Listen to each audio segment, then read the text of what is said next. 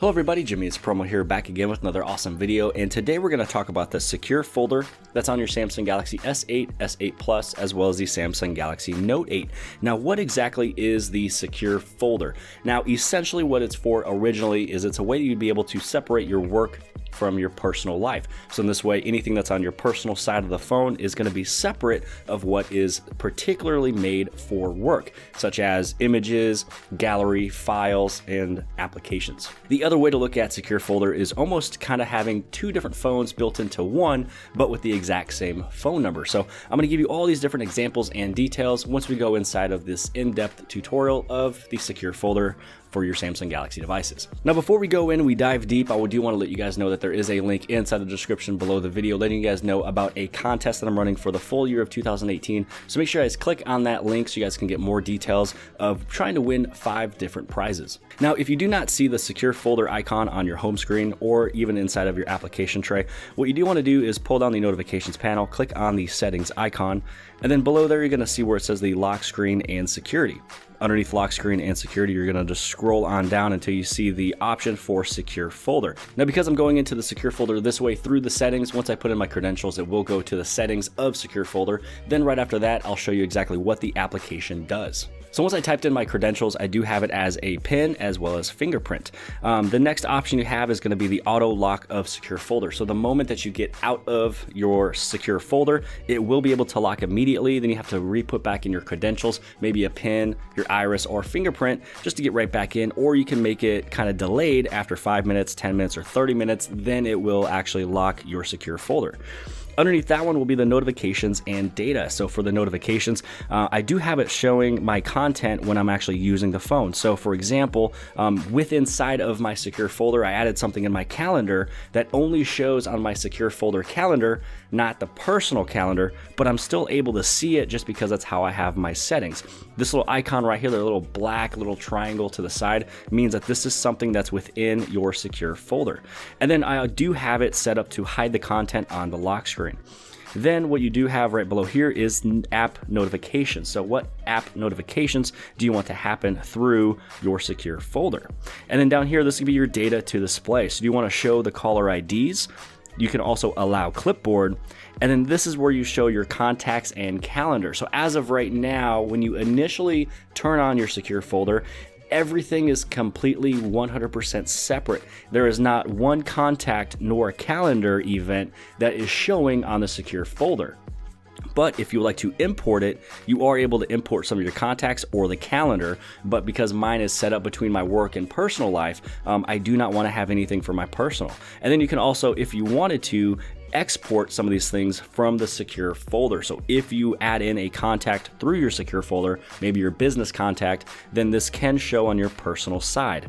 Now the option right below there is going to be this one for the show secure folder. So this is the one that I have turned on. So then this way I'd be able to see it on my home screen or the app tray. You can really have it at any location that you want. Right below that is going to be apps, and what this is meaning is what applications do you want to show up on your secure folder side of things. And so you kind of see how they have a little notch. So all these different applications, you're able to have pretty much 2 versions. You can have a personal side of Facebook and then a work side of Facebook. So a lot of my colleagues actually have their personal side of Facebook, and then because of their work, they have one set up for that. So then all their contacts through their work Facebook page is everybody that they work with or they would like to speak to through Facebook, but not keep it on their personal side. And then below that is going to be accounts. And so this is where you can add in accounts if you wanted to, to kind of show all the different calendars and contacts and everything else. So I kind of have mine set up as scratch. So then anytime I do want to add somebody in there, I just do it manually. But if you do go through accounts, you are able to do it that way. So now let's head over into the application and exactly what it looks like. So once you click on the secure folder, now this is where you put in your credentials. Once you're inside the secure folder, this is exactly what it's going to look like. So on the very top, if I wanted to and just basically lock it, I'd be able to get out of the application instead of me just closing it out. Next one on the top is going to be add applications. So if you wanted to, you can go through some of the Play Store as well as the Galaxy apps if you don't have that application already pre-downloaded on your phone. Now, if you go through all these different applications, you're able to add it in. So for example, let's say that I add in Facebook. Now I'm just adding it in right now.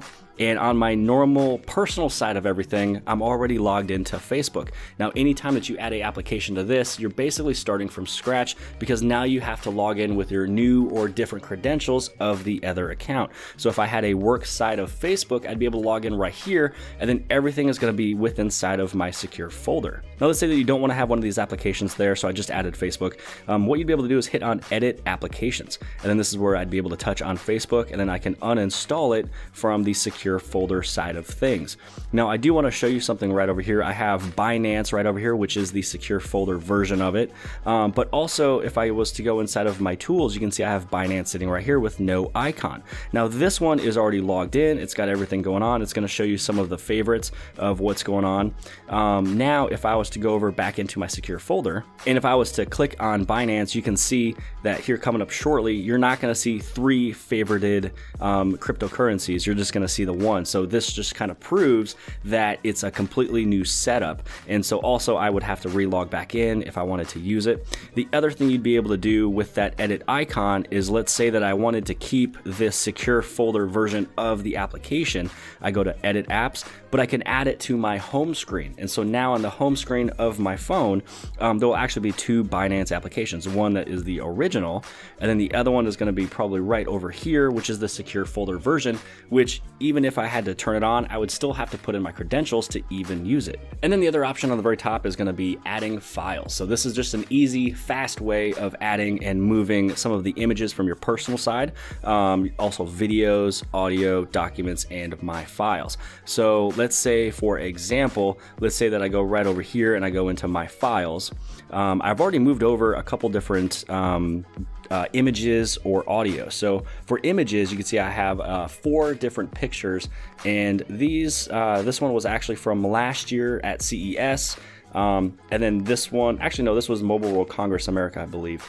And then this one is going to be just a cicada that's on the tire. And I took a random picture of my foot, and so I wanted to take that picture because it was one I just took about a minute ago. But if I was to go over into my main personal side of the things and I go to gallery, none of those images are going to show up here because it's completely underneath the secure folder. So anytime you take an image or you transfer an image to your secure folder, it will not show up on your personal side. So when you think about that with images and everything else, this will definitely come in handy when you're doing any type of Christmas shopping, maybe birthday shopping, Valentine's Day shopping, whatever the case may be. You don't want to have your significant other or kids be looking at something that you might purchase. So you're able to take a picture with this secure folder camera, and then once it's done taking a picture with inside of secure folder, it will go inside of your secure folder gallery right over here, so that nobody's able to see what you're getting them as gifts. And then if we go inside of calendar, if I looked at my personal side, almost all of these days have something on them. And then this one right here is just the one that I created earlier that you saw on my notifications panel, which is secure folder video,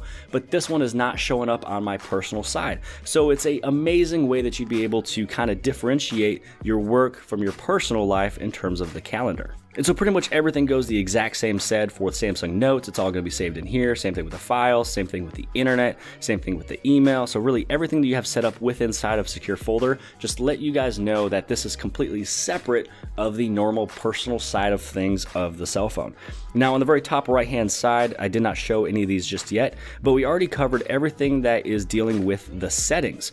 Now the other option you have on the very top is customizing of the icon and also the name of the folder. So I just put Jimmy Promo folder, and then you'll be able to change the logo. So for quite a while for the application, it was actually just showing a little J, but I switched it over to this original icon just because this is, I believe, is what it's set to by default. And so now once you change it, now you would actually be able to apply it, and then that is what it's going to look like. Now if you don't want this one to be on your homepage, you can just simply remove the shortcut if you wanted to, but because I have mine to show up on the app tray, it's going to be just right here.